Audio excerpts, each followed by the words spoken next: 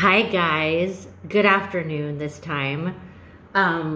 So I took a little hiatus from doing the Nehemiah Bible study. Sorry, I needed to take a week off. Last week I was incredibly overstimulated from all the change happening in my life. It's good change, but you know,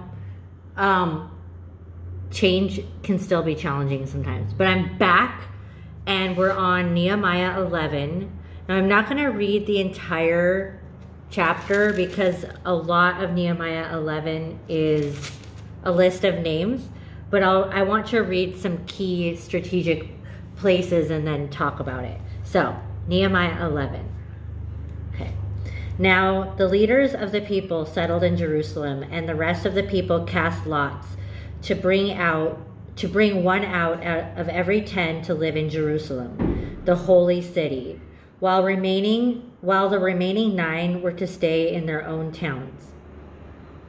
The people commended all the men who volunteered to live in Jerusalem. These are the provincial leaders who settled in Jerusalem. Now this is where the list of names goes. But what I want to highlight is that, excuse me, I have a catch in my throat. The reason why is it really has been about a week since I've even talked. So my voice is like, what are you doing? Anyway, here we go. So what I want to make note of is that the lists are the groups of the priests, the Levites, and the gatekeepers. So that's just to make the note of that. And then, so after it goes through the list, it says, the rest of the Israelites with the priests and Levites were in the towns of Judah, each on his ancestral property. The temple servants lived in the hill of Ophel. The chief officers of the Levites in Jerusalem was Uzi, son of Bani, the son of, okay, so other names. The singers were under the king's orders, which regulated their daily activity. As for the villages with their fields, some of the people lived in Kereth and its surrounding settlements. So they were living all the way from Beersheba to the valley of Hinnom. The descendants of Okay, so this basically is mapping out where they lived in different cities. So, I'm sorry that I'm doing kind of like a choppy job of reading this chapter, but it's just a lot of names and cities that I don't pronounce well, so I want to do it justice. Anyway, the main point is that they were bringing people in. So the walls were built, the city was rebuilt, and now they are bringing order. Now they are bringing in, it's kind of like this abandoned place is now being restored and people are moving in. And what I love about this chapter is it gives such an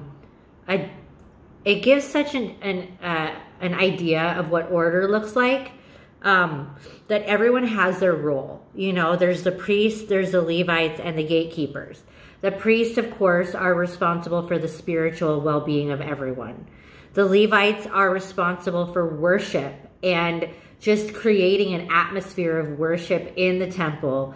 And basically, the Levites were essentially evangelists. They went out into the community. Their job was largely outside of the temple, bringing people in and leading people in worship. And then the gatekeepers, of course, are the protection, the people who are overseeing everything, making sure that people are safe. You could liken them to police, I guess, but they had much more of a spiritual, prayerful take on being. It wasn't a worldly position. It was a spiritual position.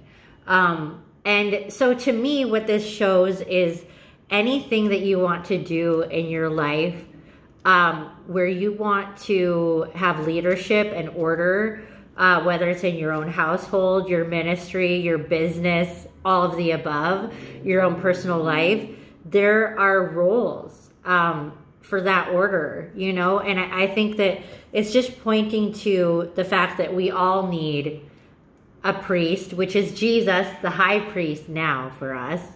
We all need a Levite, which is worship. And we all need protection, which is the gatekeepers. So that's the insight that I gathered from Nehemiah 11. And I'll be back for Nehemiah 12, hopefully tomorrow, but definitely soon. Thanks for watching.